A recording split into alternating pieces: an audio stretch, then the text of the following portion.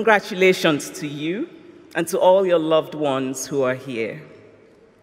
I spent a wonderful year at the Radcliffe Institute here at Harvard, doing a fellowship in 2011, and I fell in love with Cambridge, and so it's very good to be back. My name is Chimamanda. In Igbo, it means my personal spirit will never be broken. I'm not sure why, but some people find it difficult to pronounce. A few years ago, I spoke at an event in London. The English woman who was to introduce me had written my name phonetically on a piece of paper. And backstage, she held on tightly to this paper while repeating the pronunciation over and over. I could tell she was very eager to get it right. And then she went out to the stage and gave a lovely introduction and ended with the words, "Ladies and gentlemen, please welcome Chimichanga."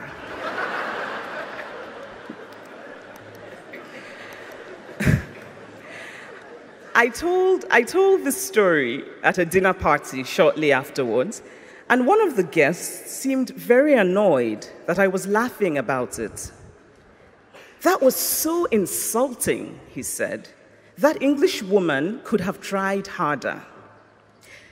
But the truth is, she did try very hard.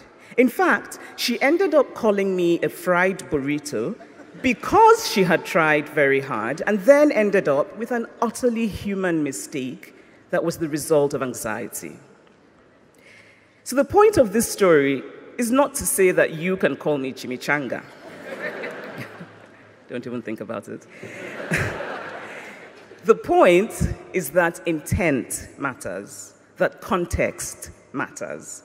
Somebody might very well call me Chimichanga out of a malicious desire to mock my name, and that I would certainly not laugh about.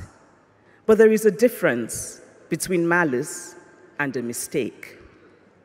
We now live in a culture of calling out, a culture of outrage. And you should call people out. You should be outraged. But always remember context and never disregard intent. If I were asked the title of my address to you today, I would say, above all else, do not lie. Or, don't lie too often. Which is really to say, tell the truth. But lying, the word, the idea, the act, has such political potency in America today that it somehow feels more apt. Above all else, do not lie. I grew up in Nigeria through military dictatorships and through incipient democracies. And America always felt aspirational. When yet another absurd thing happened politically, we would say, this can never happen in America. But today, the political discourse in America includes questions that are straight from the land of the absurd. Questions such as, should we call a lie a lie? When is a lie a lie?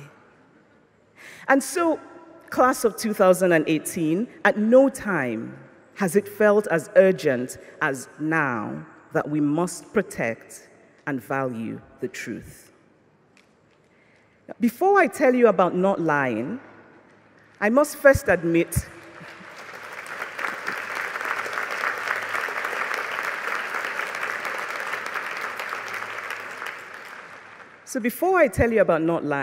I must first admit to lying. I routinely lie about my height, even at the doctor's office. In Lagos, when I'm meeting friends for lunch, I lie about being stuck in traffic when I'm really still at home, only just getting dressed. Now, there are other lies. Sadly, however, I cannot tell you about them without having to kill you afterwards. But what I know is that I have always felt my best and done my best when I veer toward truth, when I don't lie. And the biggest regrets of my life are of those times when I did not have the courage to embrace the truth. Now, telling the truth does not mean that everything will work out. Actually, it sometimes doesn't. I'm not asking you to tell the truth because it will always work out, but because you will sleep well at night. And there is nothing more beautiful than to wake up every day holding in your hand the full measure of your integrity. Many years ago, before my first novel was published, I attended a writers' conference here in the US. It was a gathering of many aspiring writers and a few established writers. Now, the former, the aspiring writers, sucking up to the latter, the established writers, was a revered ritual of the conference. And so, during one of the breaks, I walked up to a man, an established writer, whose name I knew well, but whose work I had not read. I shook his hand and told him what a fan I was. "I love your work," I said. His wife was sitting next to him. "So, which of his books have you read?" she asked, and I froze. "Which have you read?" she asked again. Everyone at the table was quiet, watching, waiting. I smiled a mad smile, and I mumbled, the one about the man discovering himself," which of course was complete bullshit. But I thought it might be convincing since that kind of describes half of all the novels written by men.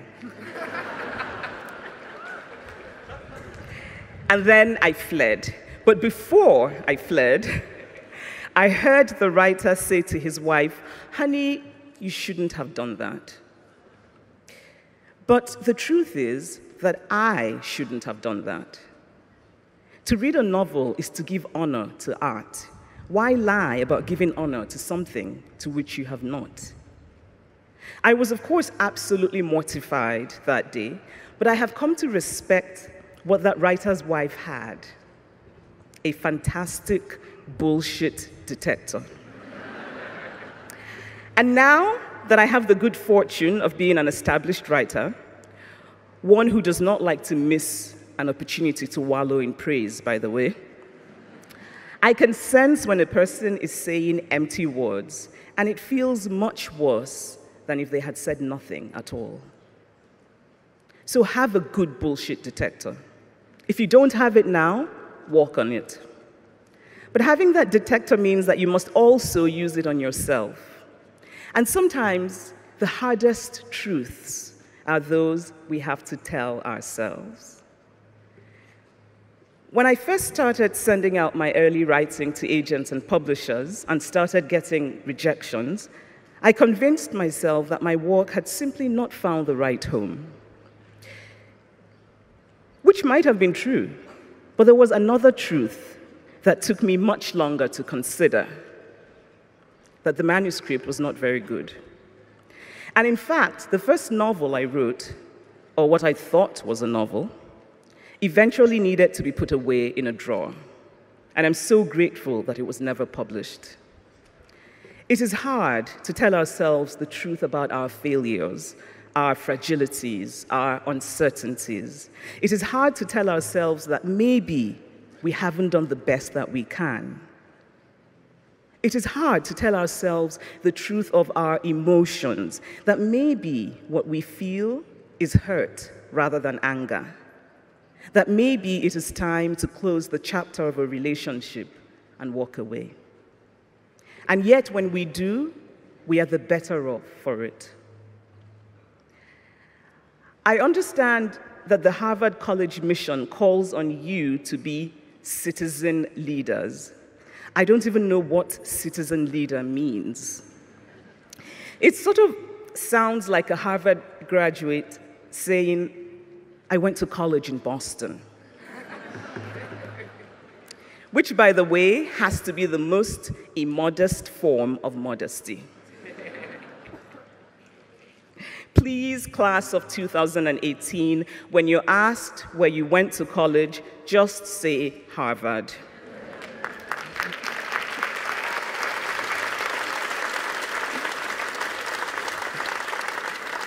By the way, I went to Yale for graduate school, not New Haven, which has other universities. But we also know that in the grand snobbery sweepstakes of prestigious American colleges, grad school doesn't really count. It's undergrad that counts. So it's entirely possible that I don't even know how all of this works.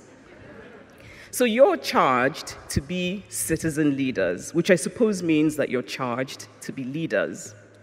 I often wonder who will be led if everyone is supposed to be a leader. But whether you are a leader or whether you are the led, I urge you always to bend toward truth, to err on the side of truth. And to help you do this, make literature your religion. Which is to say, read widely, read fiction and poetry and narrative nonfiction. Make the human story the center of your understanding of the world. Think of people as people, not as abstractions who have to conform to bloodless logic, but as people, fragile, imperfect, with prides that can be wounded and hearts that can be touched. Literature is my religion. I have learned from literature that we humans are flawed. All of us are flawed. But even while flawed, we are capable of enduring goodness. We do not need first to be perfect before we can do what is right and just. And you, Harvard class of 2018, are not unfamiliar with speaking the truth. When you stood alongside dining hall workers during the strike, when you protested the end of DACA, when you supported the Black Lives Matter movement, you were speaking the truth about the dignity that every single human being deserves. I applaud you. I urge you to continue.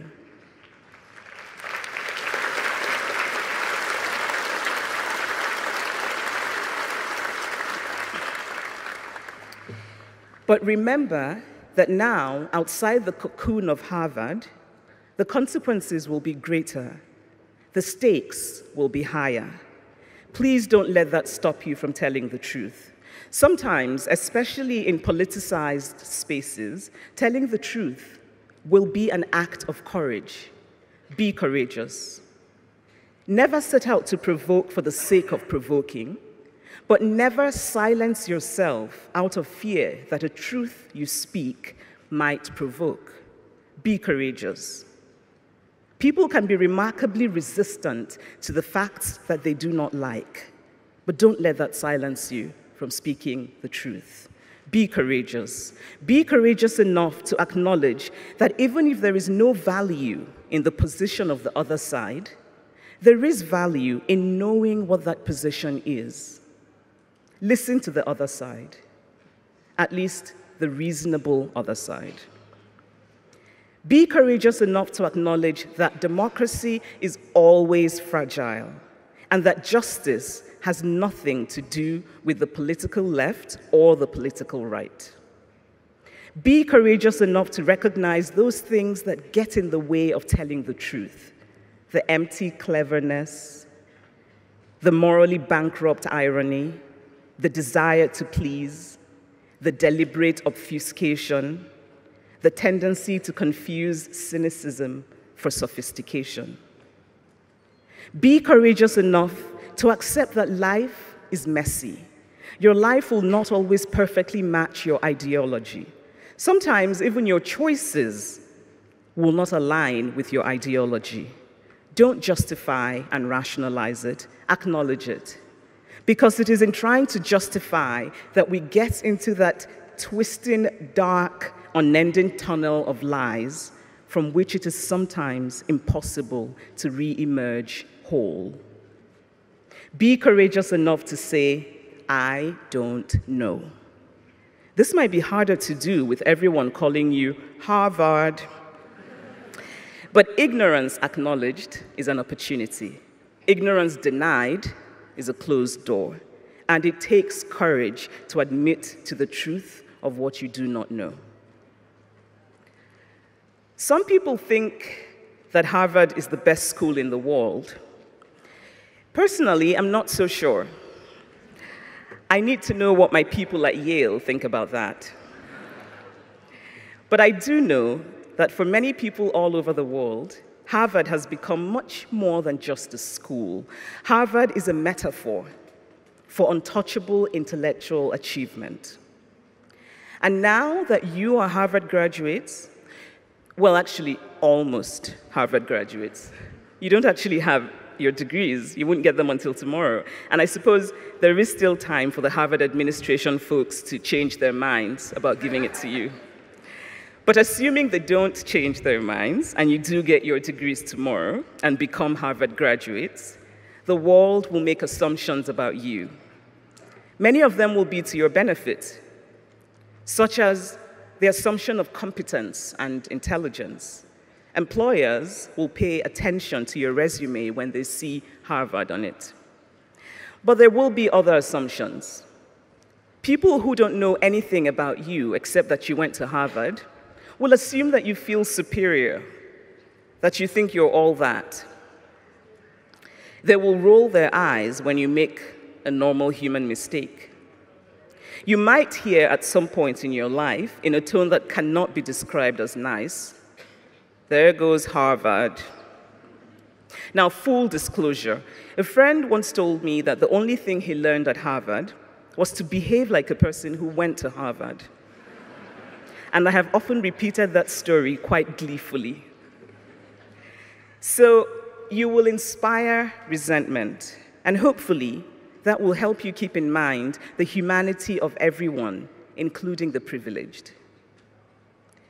But these assumptions that people will make about you are minuscule compared to the enormous privilege that comes with a Harvard degree. You now have a certain kind of access, a certain kind of power. And I know it is terribly cliched to say that you must now use this power to change the world. But really, you must now use this power to change the world.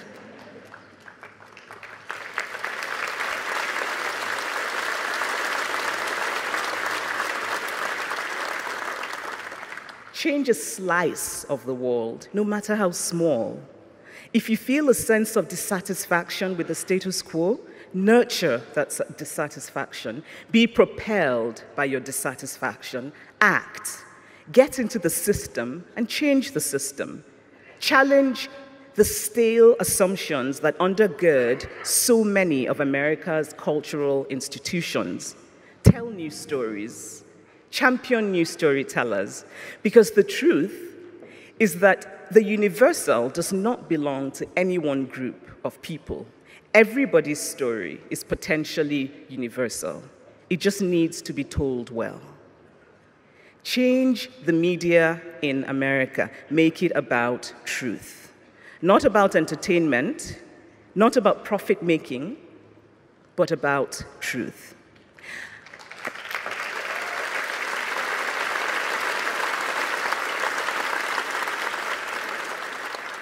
And while you're doing it, be astute about when you need balance and when you don't. Because sometimes seeking balance gets in the way of telling the truth. If you're reporting about the sun rising in the east, you do not need to hear the other side, because there is no real other side.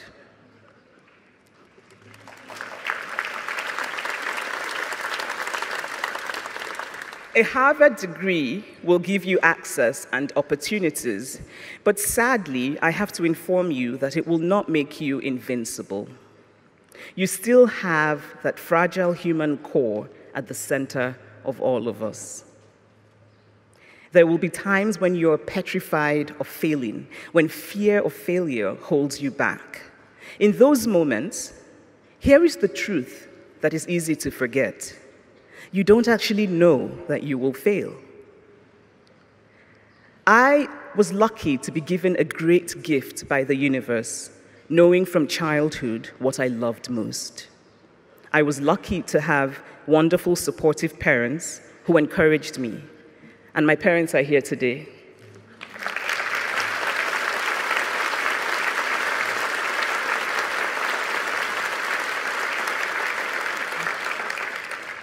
Writing is what I love. Had I not had the good fortune of being published, I would be somewhere right now, completely unknown, possibly broke, but I would be writing. Some of you here today, like me, know what you love, and some of you don't. If you don't know, you will. If not something that you love, then something that you like, or something that you don't hate, or something. You will find it. But to find it, you must try.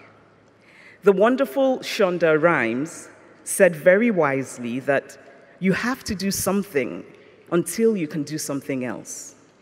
Try. If it doesn't work out, try something else. I knew from spending a year in medical school that it was not for me. Actually, that's not really true. I knew even before medical school, but going to medical school clarified it for me. And it's not wasted time, it's experience. And experience will serve you in ways you do not expect. I cannot tell you how many times in the course of writing my second novel, Half of a Yellow Sun, which was a deeply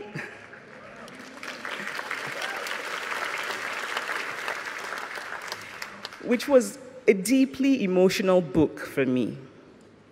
I felt choked with uncertainty. I would climb into bed and eat chocolate. But I knew that after all the chocolate eating, after all the sinking into a dark place, that I would get up and keep writing. I cannot tell you how often I would sit down to write, and instead I would find myself going online to look at shoes and to put different shoes in various online carts, and then remove some and put some back and order some and then not order some.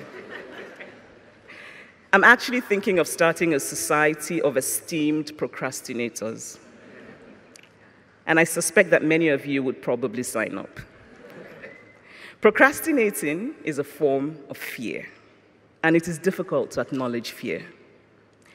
But the truth is that you cannot create anything of value without both self-doubt and self-belief.